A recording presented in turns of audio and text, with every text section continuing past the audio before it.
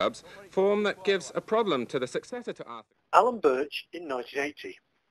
Until Jack Lester had his second successive 20-goal season, I considered Birch the most talented player I'd seen in my 30-odd years watching town.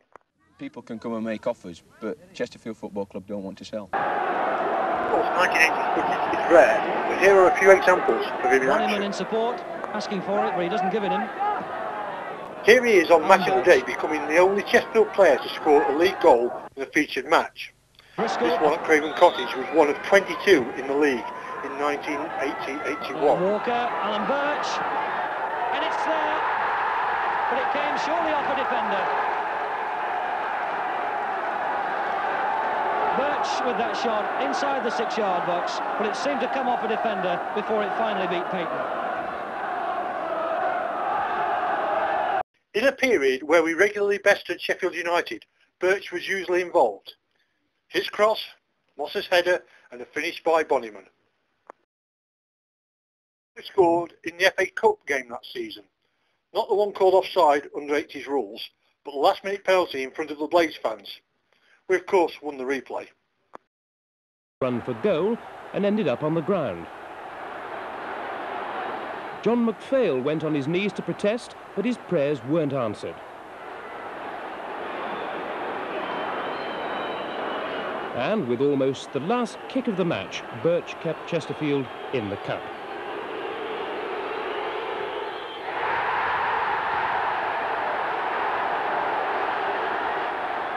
A draw was probably the best reflection of the game.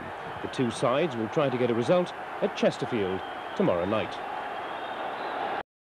Birch's tally of goals was the more remarkable as he wasn't a striker. Rather, he was a right winger who exercised a free role. All the big boys are up there, and coming in is Birch. And nobody saw Birch at all. And he really ought to put that one in the back of the net. Oh.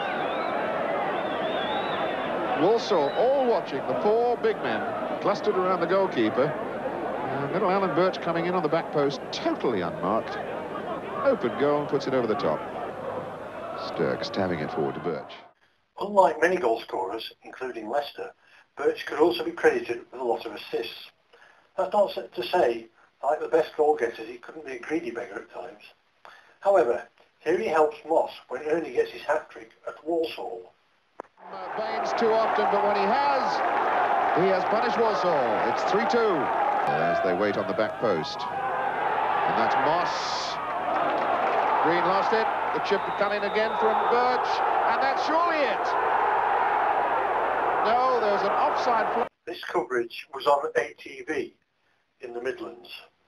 Walker going in. Now Salmons to knock it way across there again, looking for Birch. And that must be another one. And Moss is claiming that as his hat-trick.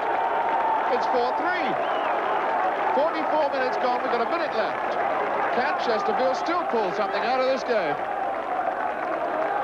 Walker here. The ball wide. Salmons knocks it far post. Looking for Birch. Now we look for Moss getting the touch. His hat-trick this afternoon. I thought his best game was in the 3-0 romp against Colchester. Stuart Basson said he played as if touched by the gods.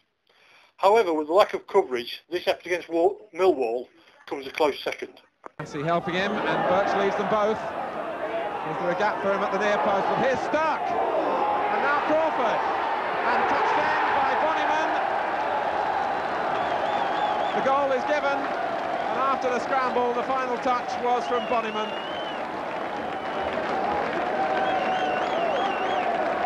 So, only 12 minutes before the Chesterfield supporters can raise their arms in triumph.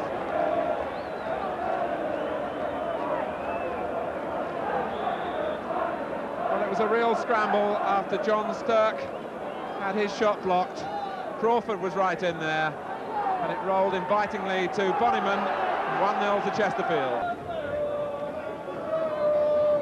Chesterfield's home record was the real cornerstone of their excellent season last year when they finished fourth. They've beaten twice at home all season. Alan Birch almost illuminating the afternoon with an effort that had class written all over it. And it needed a goalkeeper of Jackson's experience not to be caught out, wasting no chance, seeing the goalkeeper just off his line and trying of him. This match was the main game on ITV Yorkshire's regional coverage. Blythe's header. Perhaps that near miss by Millwall will spark some life into Chesterfield. Here's Bonnyman, Crawford and Moss, and he breaks for Birch.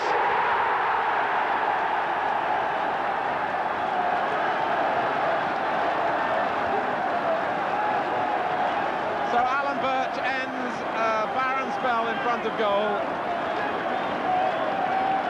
Bonnyman beautifully reversing it to Crawford. It breaks here for Ernie Moss. Jackson out quickly to block the first effort, but he had no chance of recovering as Birch banged it home. In the end, the long throw is almost as good as a corner, in the shape of Bonnyman. But they'd left Birch, and that could be costly for Millwall.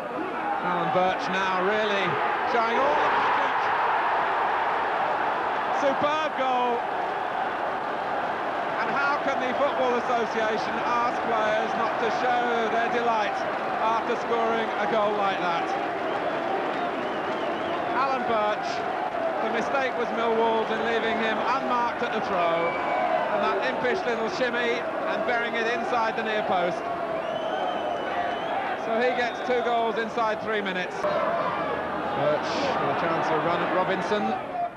Birch was sold to Wolverhampton Wanderers for almost £200,000 after we failed to get promotion that season. We did struggle to get the money, however, after Wolves went into administration. 4-3, and here's Gary McDonald.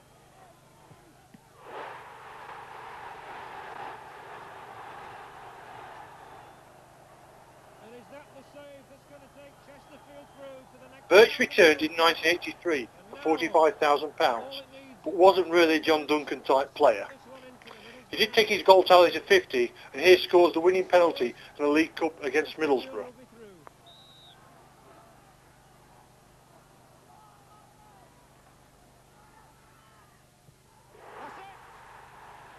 John Duncan sold Birch to the Millers for £25,000, and there he got another 30-odd goals in 2 seasons. Alan Birch started in a truly exceptional team, where he was just the best of a great bunch.